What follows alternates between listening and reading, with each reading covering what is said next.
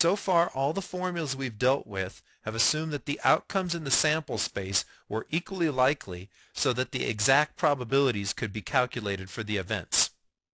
Now, real probabilities are often not so tidy. Instead, we often rely upon statistics to calculate out empirical probabilities. So here I have a table, and this table lists out Army, Air Force, Navy, and Marines, and also officers, enlisted, cadets, and midshipmen. What's in this table is of the 198,420 female military personnel in the September of 1998, this table tells me what were their ranks and in what branches of the military they were in. And what I want to do is use that table to calculate out some probabilities. So to calculate probabilities empirically, we're going to rely upon the relative frequency to estimate the values. So if we were to select a female service person randomly of that group, the probability of enlisted in the Army, well, what I would have to do is I'd have to go find out how many of those women were enlisted people in the Army, and then go ahead and divide that by the total. So enlisted women who were in the Army were 60,787. So I would go ahead and figure out the relative frequency. So I'd take 60,787 and divide it by 198,420. That fraction would be the probability that if I selected a female service person at randomly in September of 1998, they would be an enlisted person in the Army. Now we can do the same thing for officers, except now we have to figure out how many officers there were and divide it by the total number of women who were enlisted.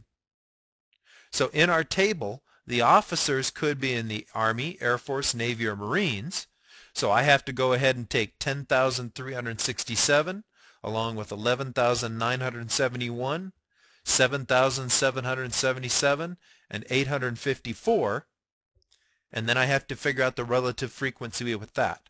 So I add those numbers together, I divide it by the total number of female service persons, which was 198,420, and that gives me the fraction 30,969 divided by 198,420.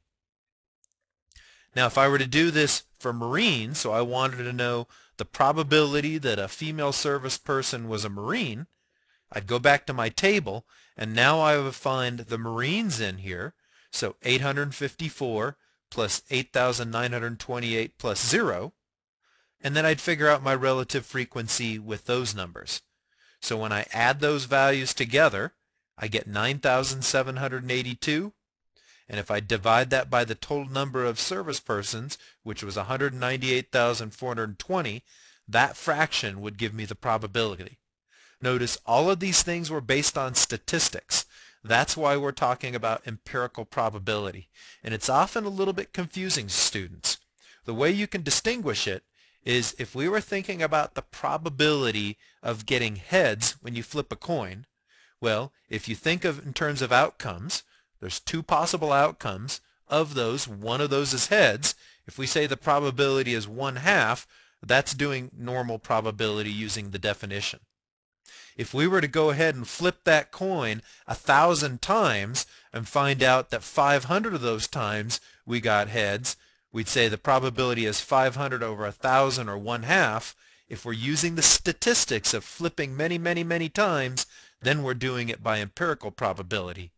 And if we do the experiment enough times, we should find that those two values, the way we get it theoretically from the outcomes, or statistically using empirical probability, they should be approximately the same thing.